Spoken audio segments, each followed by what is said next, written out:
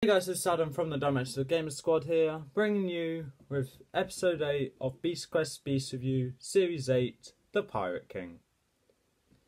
Before I get into this video, shout out to Lucas Green with the in-depth story reviews on this, and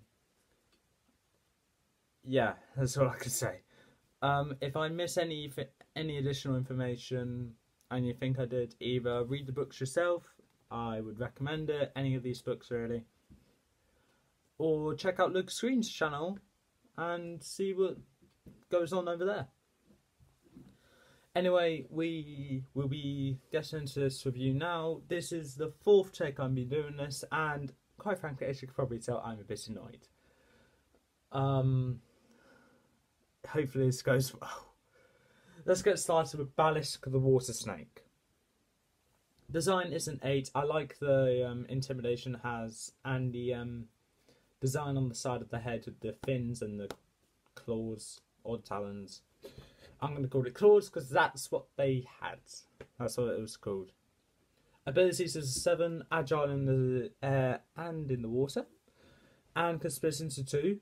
1 is flying, 1 is swimming. So that's it there.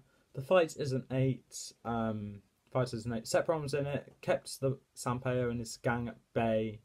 So it's great. And basically it ended in such a bad way, in my opinion. The flying Balisk and the swimming Balisk collided with one another, causing them to merge together and go to the bottom of the sea where they died. Sorry.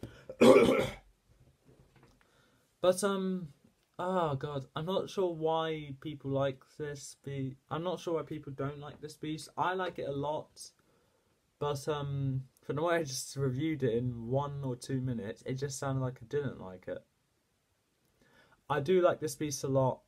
There's just not much that I remember from this fight, apart from both Balisks collided into one another and they died. And then Sanpayo made the point of saying, it doesn't matter that you killed that beast, I got 5 more beasts and they're all a lot stronger than Balisk.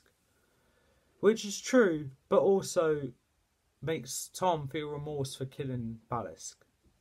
The total is 23 out of 30. It's a great beast, but it's very underrated. I don't know why. Next we have Choron, Jaws of Death.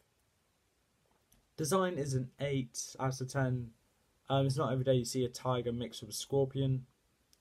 Abilities is an 8 out of 10 as well, with the obviously poisonous sting. And the claws and jaws cause paralysis when bitten or swiped. And the fight is also an 8. Well, I'll assume it's also agile, but the fight is also an 8. It involved Tagus, but Tagus was actually blinded from Choron's saliva. But unlike Tagus and Trillian, he was actually useful in this beast fight.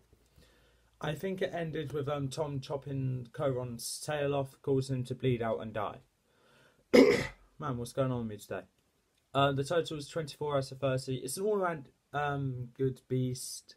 Great fight, great design. Abilities kind of obvious, but what are you gonna do?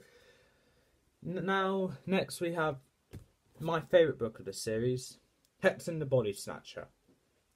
Design is a 9 out of 10. I know what you're going to say, humanoids, but I like the little additions with the fur pelts, the ox skull head and the wormy hair. So that's great, that's really good. Abilities is an 8. The trident and the nets I count as a weapon, and I like the worms coming from the come off their hair and go under his victim's skin to make them dissolve and join the pelt. So that's good, kind of gross, but yeah, alright. The fight is an 8, a bit more focused on Sanpayo. But basically, Tom lost a shield and it's tangled in Hexen's net. Tom won the tug of war against Hexen to get the shield back, as well as his net. Tom chucked the net over Hexen, then I believe stabbed him with his trident, causing all the animals to come out, and people that were trapped in him, causing Hexen to dissolve and die. And that's how Hexen ended. So that's Alright. The total is 25 out of 30. It's a great beast, and the fight was using his own weapons against him, which, as you might already know, I like a lot. Next we have Torno the Hurricane Dragon. Design is an 8. It's best in Inferno design-wise. Abilities... Well, more intimidating, actually. Abilities is a 7. Obviously it can fly. Apparently it's light as a feather with its nest being on the Tree of Being, and the Tree of Being being on a very small rock. If that rock collapses, Tree of Being's dead, quest finished, game over. For both of the teams. But Torno is apparently light as a feather. It can create hurricanes as well, hence why it's called the Hurricane Dragon. Otherwise it would have been called the Flying Dragon, which would not be cool at all, because all dragons can fly, apart from Vedra and Crimin when they were in that book, in their own book. I don't know if they can fly now, but we'll find out soon eventually when we get to Series 14 apparently. But Torno, okay abilities wise. Fight, I can't remember much from it apart from involved arcs, and Torno fell off the cliff and I believe lost the use of his wings, hence why I didn't really fly up away from it. But no, that's one beast down. That's another beast down, so 2 more to go. The total is 22 out of 30. It's a cool abilities, cool design. The fight was okay. I can't remember much from it. If you really want to know more about the fight, either read the book yourself or check out Lucas Green's channel. He has more in-depth fights. But he will also say the point of Torno being able to nest on the Tree of Being that's on a tiny little rock. So yeah. If you're wondering why the Tree of Being is so important, Tom's on a quest to protect it from Sanpeo, who's trying to get to it so he could go to other kingdoms with his crew and ransack the whole kingdom and go on to the next one and ever. Basically to be filthy rich. Now we're moving on to Kronos, the Clawed Menace. In my opinion, from what we got from Sanpeo in this one, I would say it is his favourite, but I don't know. Kronos is a design 8 out of 10. Yes, I know it's a giant vulture, but its intimidation makes it go from a 6 or 7 to an 8, with the sharp talons, the gummy saliva dripping from its mouth, as well as the red eyes there. Jesus Christ. The abilities is a 9. It can fly, obviously. Apparently, can withstand harshest of temperatures. Sharp talons, obviously. Sharp beak. And the best one, could shoot lasers from his eyes. The fight involved Nanook. Nanook didn't do much though, just protect the Tree of Being. So stay over there, Nanook, because we take care of this massive vulture. Do what Sephiron did, apart from, instead of keeping the pirates at bay, protect the Tree of Being. Fight is a 7, like I said. I can't remember much about this fight apart from how it ended, where Kronos basically killed himself by shooting lasers at Tom and Alina, but they died out of the way, so it hit the ground beneath them, which was ice, and Kronos fell into the ice, and even though maybe can withstand cold weather, can't withstand cold water. So it just basically drowned under there. Total is 24 out of 30. It's a clever way of beating Kronos by making him kill himself, basically, but not the first way. And now we're going on to the last beast of Series 8, and in my opinion, for once, actually no, for the 3rd time now, not my favourite of this series. Bloodboar, the Buried Doom. Design is a 7. Overall wise, but also this wise, it's just a hideous design.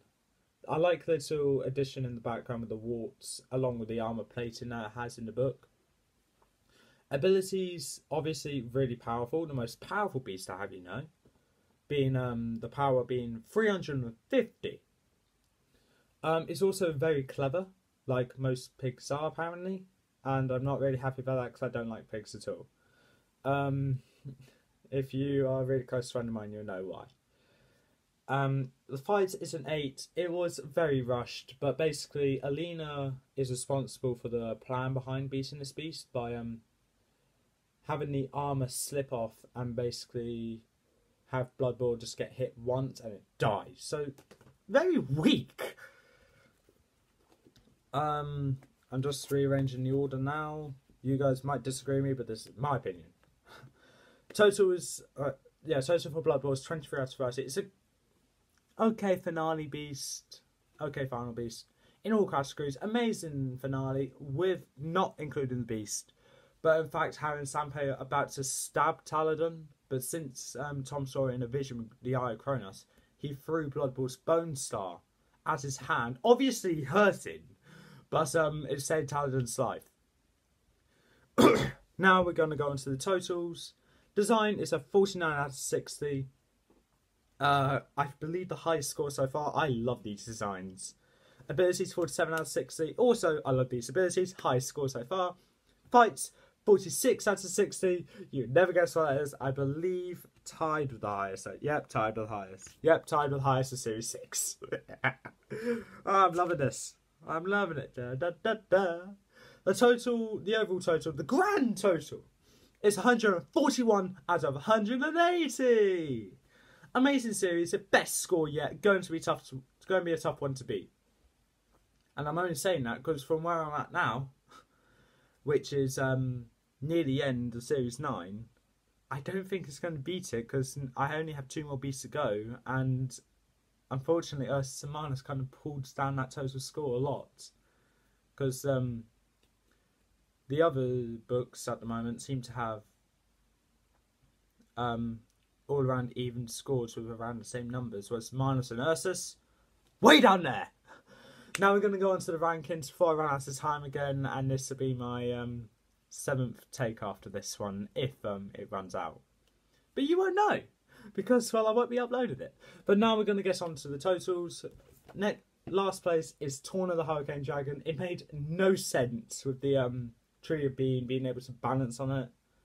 And it's just a copy and paste of Furno apart from the abilities, which I believe came from Hawkeye.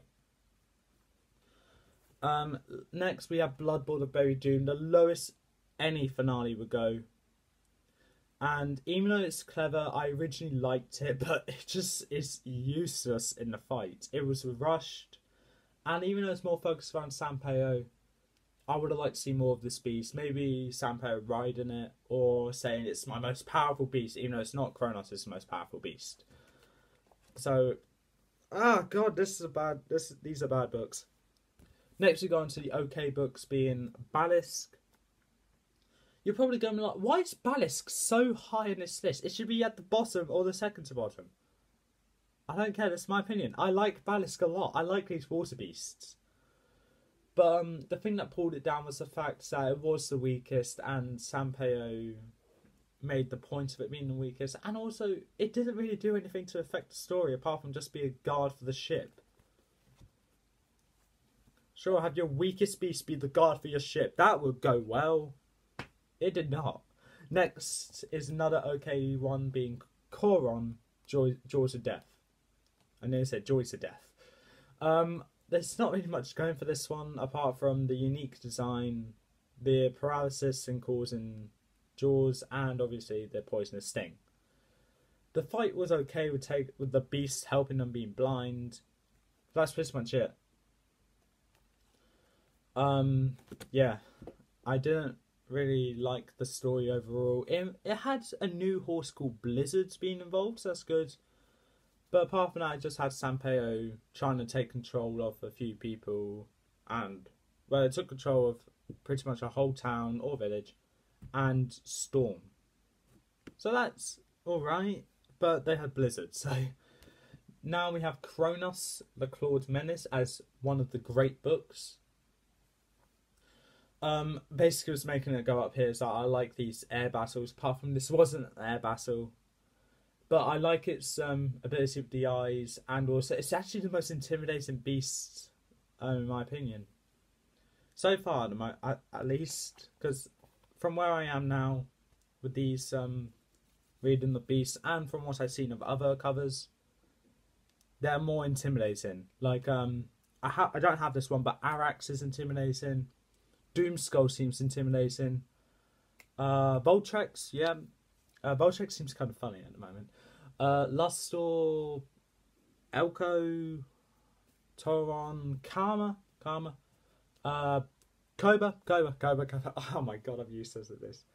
And apparently Sauron and Plexor from series 15 and 18. But as you probably could tell, my favourite book is Hexen the Body Snatcher. Of this series. Not my favourite book overall, because there's no way this is beating Vespic. No one can beat Vespic. And it's really good. But Hexen is over here because it is actually the best book of this series. And the more unique design-wise. It's not a giant animal. And it looks like I'm actually going to finish this now. This recording, because this is my 7th attempt. I need help. Yeah. Hexen's over here because it is the best book of the series and the most unique, and I'm a sucker for tridents. I'm a sucker for everything these days, apart from giant monkeys. I hate giant monkeys and snow monsters. Yep, I said the grand totals, that's good. So I believe I'm done with the Beast Review. But I do need to say this. I have been requested to say this since yesterday. That on Lucas Green's channel, we'll be doing a review for the film we recently watched with that we did a commentary on, which I believe will be coming this Saturday or Sunday with the review of the film. So I need to get started on that after I upload this video. But other than that, if you want to watch that review, feel free to go to Lucas Green's channel. Keep subscribed, press that notification bell so then you'll know when it's being played. Saturday, Sunday, and we've got a lot more of those commentaries and reviews planned. We won't be showing the film for copyright issues, but we all enjoy these films. But the film we're doing after this, I've never seen before. So I'm actually looking forward to watching that film.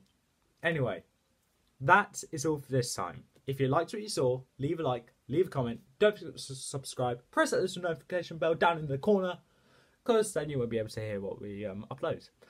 And I will see you at the weekend with the commentary of the film, and maybe see Series 4 review, the Dr. Karad or Carad saga. It's Karad, but the voice actor called his own character Carad when Lucas said it's called Karad. So that is actually really funny. I find that hilarious. The voice acting for Karad, I'm going to say, is good, but I don't really like they changed its voice for the slightest thing. Could have the same attitude, but one's like really angry, then it's like, I did this! Oh god, I'm looking forward to doing this review. But anyway, that is Series 8. Hope you enjoyed, and I will see you next time.